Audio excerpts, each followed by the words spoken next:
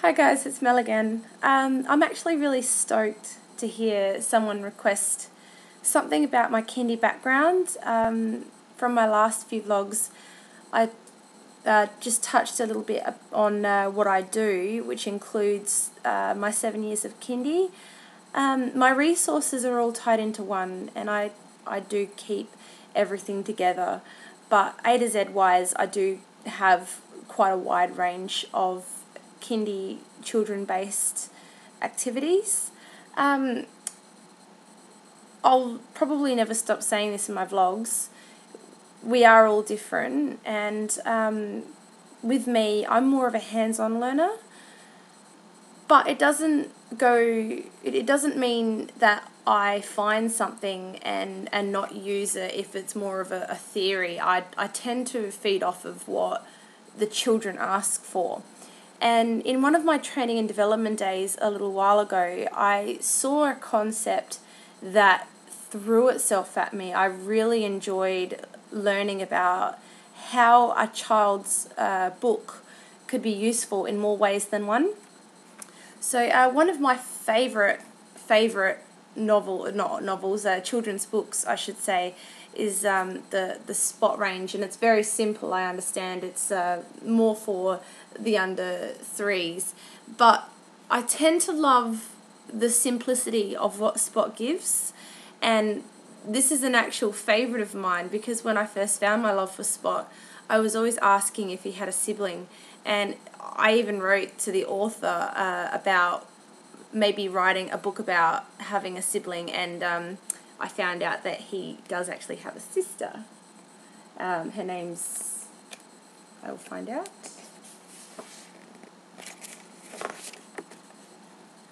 I think it's Sally. Sally's actually the mum, I think. Oh, there we go. It's Susie. So Susie is Spot's sister. I was really happy to find this. This is just me. But on the training and development day, this lady got out a binder and velcroed this to the front, which I thought was a bit weird to begin with. But when she opened it, and I'm sorry I don't have an example, I'm still trying to make mine. I will make a vlog about what I saw, and once I've made it, that she filled the book with photocopies of the pictures, like the actual characters. So you would see Spot's mum or dad photocopied and laminated, or you'd see pictures of Spot or Susie, or even some of Spot's other friends, and she'd just use it as something for the children to hold throughout the story, and then come and put it up on the whiteboard, or it could be a memory game on the floor, just little things like that. And I loved the concept. Something that you can use at kindy or at home. It makes the characters in a story jump out of the book and explain themselves a little bit more. Characters are really important, and I do believe in children's literature very seriously.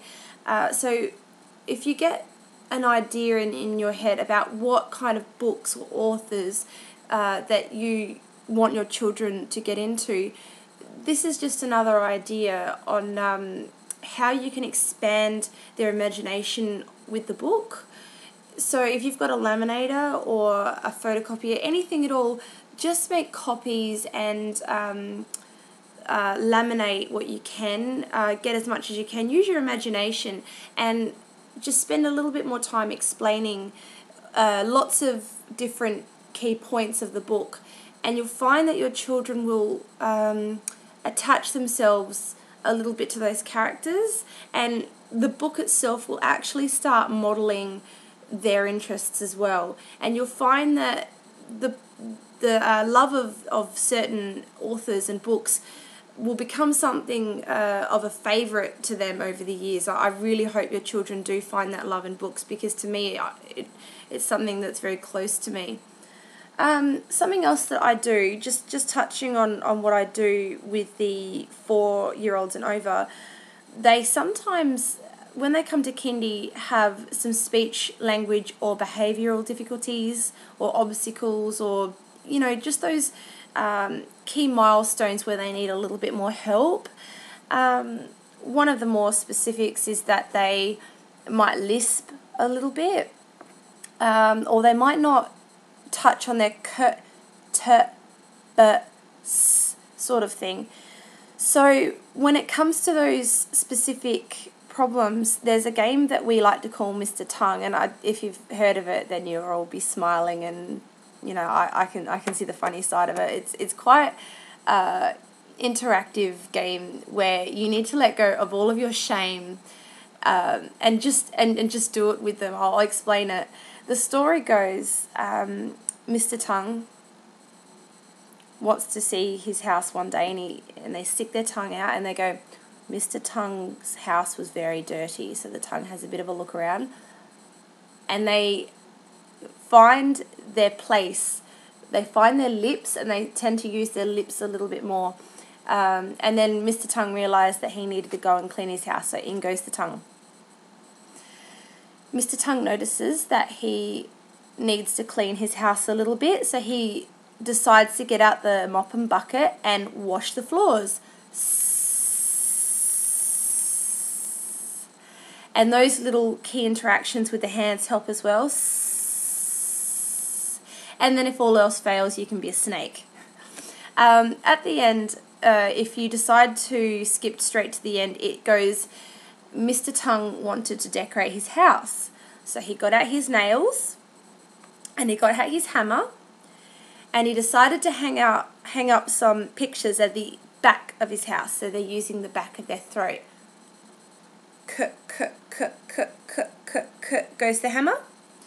And that's where they start to realise that they have the back of a throat. Most of the time, young children only realise that they've got everything at the front of the throat, and they start with their So once they establish that idea that they can use it, that's when in sentences it's a lot easier for them to realise they can also use their And so the end of the story is Mr. Tongue wants to hang up the pictures at the front of the house. So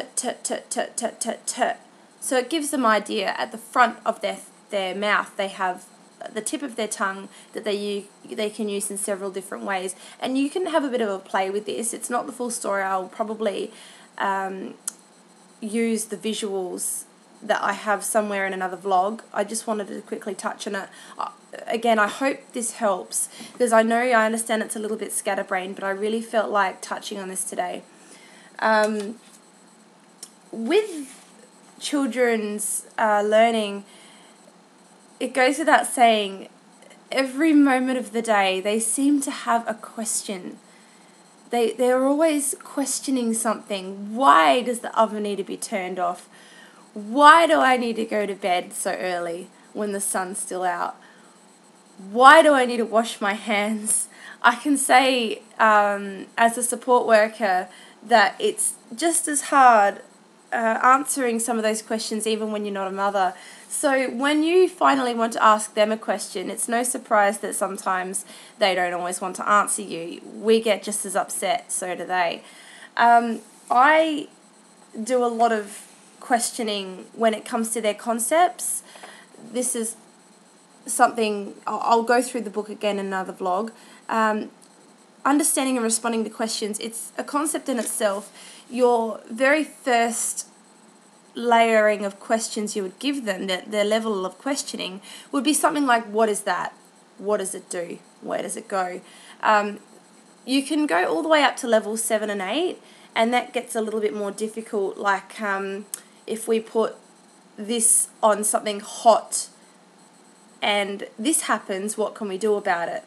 It depends how further up the scale you go. For me, my simplest beginnings was a Speechies little box of tricks, and they usually keep a cup, a spoon, a fork, a knife, a block, a teddy, and a pencil. And they would just go, put the knife on the plate, put the fork in the box, put the teddy under the box, give me the pencil, and then keep the knife. You know, and if you just keep throwing different objects into this little equation, you'll find that they'll get really really into it. They seem to want to know more about where each thing goes, and once they pick up the concept, they'll want to do it to you. So anyways, I understand this is a little bit all over the place, but I won't have a chance to make one in a while. So yeah, I hope this has helped you a lot. If you have any questions about this specific blog, just let me know. I'll explain it a little bit more. It was just meant to give you an idea on what I do.